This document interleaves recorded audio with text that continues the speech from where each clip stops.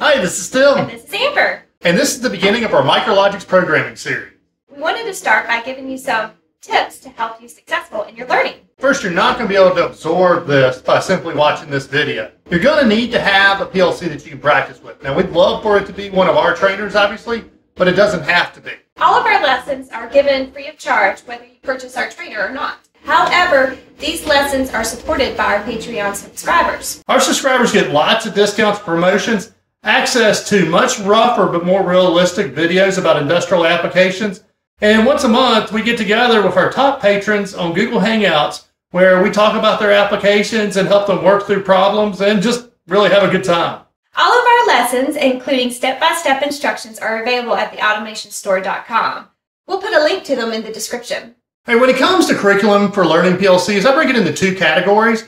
You have in-class and self-paced. In-class includes schools, training you go to, and training that comes on site to you. The best advice I can give you is look at the reviews of these companies. There are some out there that are excellent. There's some out there that are okay. And there's a lot out there that'll leave you thinking that you cannot learn to program PLC. The other type of training, which we're more into, is the self-paced training.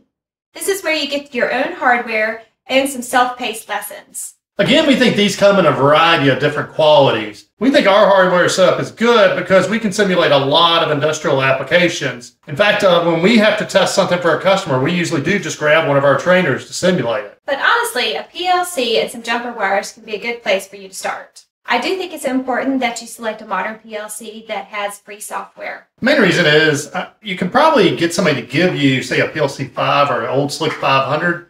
But one, they don't have the capabilities of the new PLCs. Plus, all of them require that you purchase software.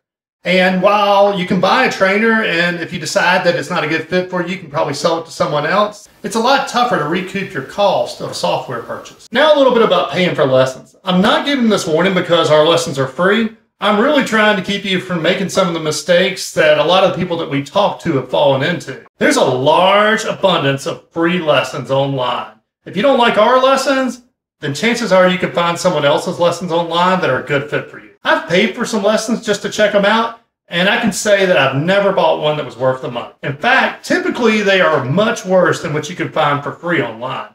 I think one of the big reasons for this is they're kind of closed off to the rest of the world with their lessons, so they don't get the feedback that we get that helps us improve ours.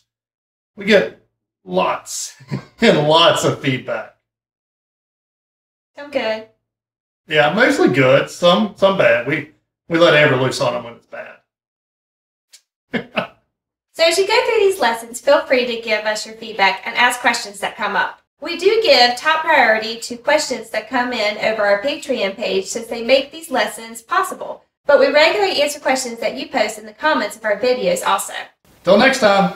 See ya!